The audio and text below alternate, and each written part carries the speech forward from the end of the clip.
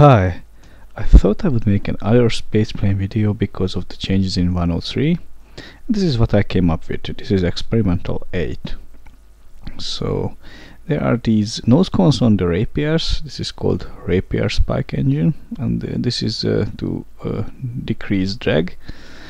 And we have this cargo bay and docking port, some RCS, and the intakes are less efficient shock cones, but with the engine changes we have enough oxygen with these, but we need less drag because the thrust weight ratio is smaller than it was before. It's under 1 actually, and as we go higher it goes down to around 0.6, and that is really small.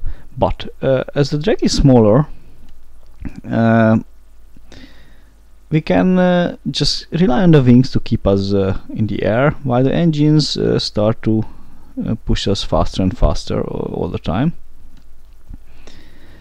And yeah, so as we get closer, as we get to higher altitudes, we get higher thrust weight ratios, and as we get around Mach 1, we get these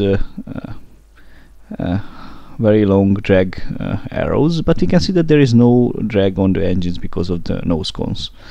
Completely counterintuitive. So as we pass Mach 1, the engines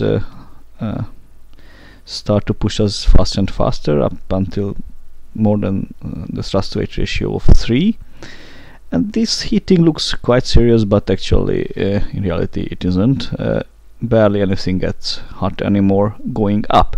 When you come down, now that's a hard thing. It really tries to fry you without a heat shield at least. So as I lose thrust on the jets, I activated the nuclear engine, and for a while I could use the closed cycle mode of the Rapiers. At least this is to the extent of the oxidizer I had, to push me into a trajectory that has enough time for the nuclear engine to do its job and push me into the orbit before I fall back, because its thrust weight ratio is not very big. But it's bigger in the previous plane, because you can see that it's a much skinnier version, so it's easier to do it with this one. And there will be around 1700 meters per second delta V left in this. Once I could do 1800. I don't know how I did that, but this is a lot of delta V. We could even land on the moon with this one, but I chose to do a Duna transfer again. So here I'm just waiting for the circularization burn. But anyway, so what to do to go to another planet? Now this is more complicated than an orbital rendezvous, but it is very similar in essence. So there are orbits around the Sun, the same way as orbits around a planet, and they behave the same way. So here we can see the Duna is around 45 degrees in an advanced position compared to Kerbin, and because it's in an outer orbit it goes slower. It's exactly the same as with the docking tutorial. We have to do a burn which is prograde, or in that sense that it is tangential to the orbit of Kerbin, but it is to the forward direction, so to which direction Kerbin moves. If we wanted to go to Eve, it would be the reverse direction, so tangential but backward compared to the orbiting direction. But doing an orbital transfer is harder. We can time the launch as I did it now. So if I burn here on the orbit around Kerbin, I just push the fuel to the aft tank so that the nuclear engine doesn't get any hotter. Anyway, so we can do it here, and I used Alex Moon's launch window planner for this, and we get an exact encounter that way. There is also the other way to just do an escape any time and go to a solar orbit and wait there until I'm in a position to put down a maneuver node for an encounter. First of all, this could take a lot of time.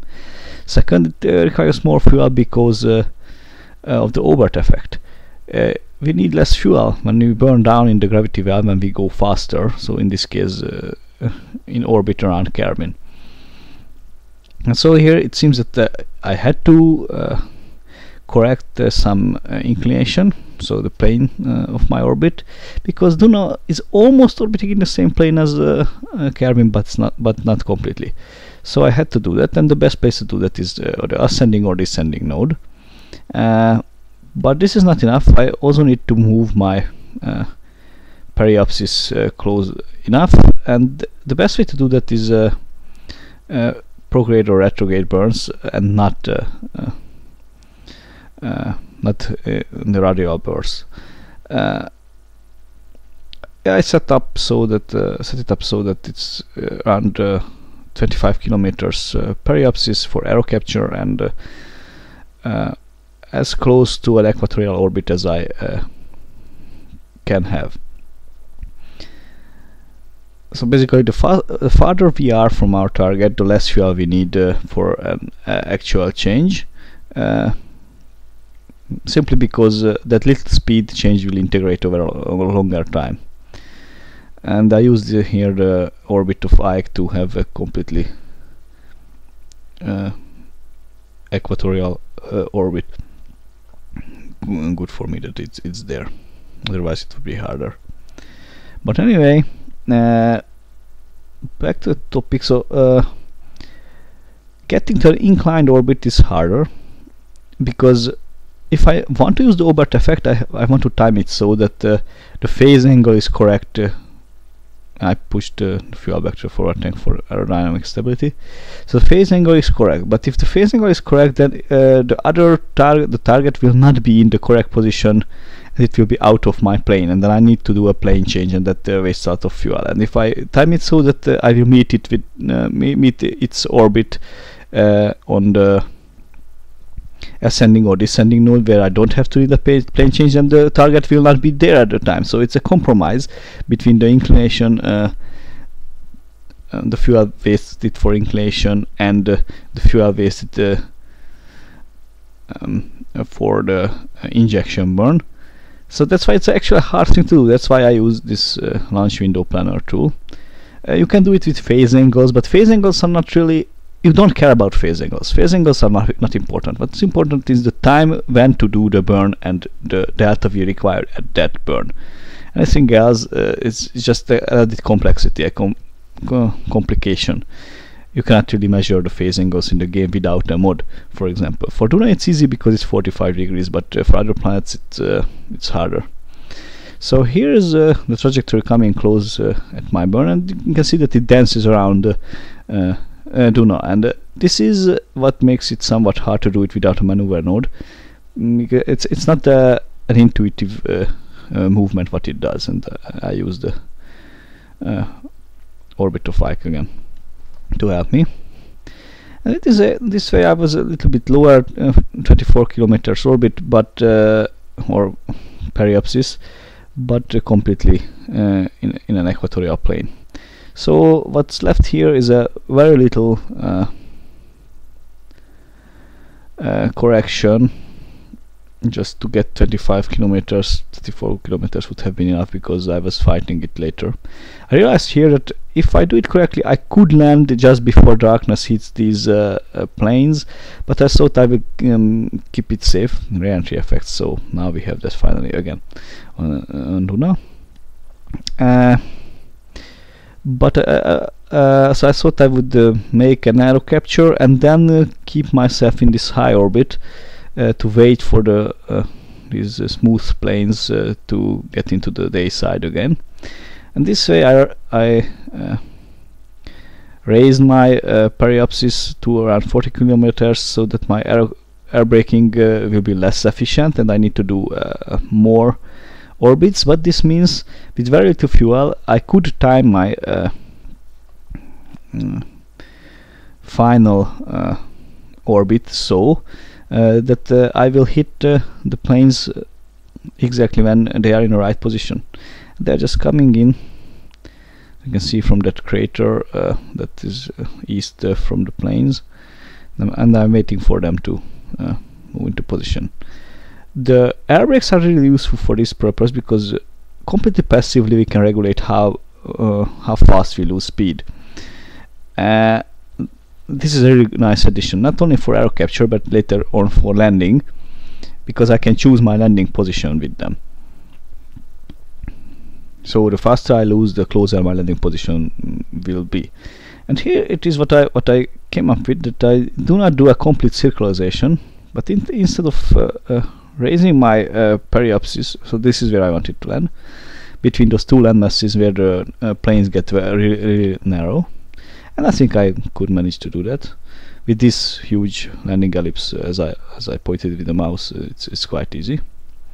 So instead of raising my periapsis, I made it lower for the final orbit. So this is already a landing orbit or a landing trajectory, and I moved it a little bit to the point where I wanted to have it, so that I arrive at the correct position. I still learning again the atmosphere of Duna, because it changed again. So previously I was really good at it, but now I'm again in the beginner stage because of the drag changes. So anyway, as I arrive to the atmosphere, I just turned on the air brakes and I waited for the things to fall out. There is a nice sunrise. It seems that I would lose speed before I hit my target here, but this is an airplane, so I had to take this into account. This really glides even in the atmosphere of Duna, even with this very little lift with these small wings what it has. It glides in the atmosphere of Duna.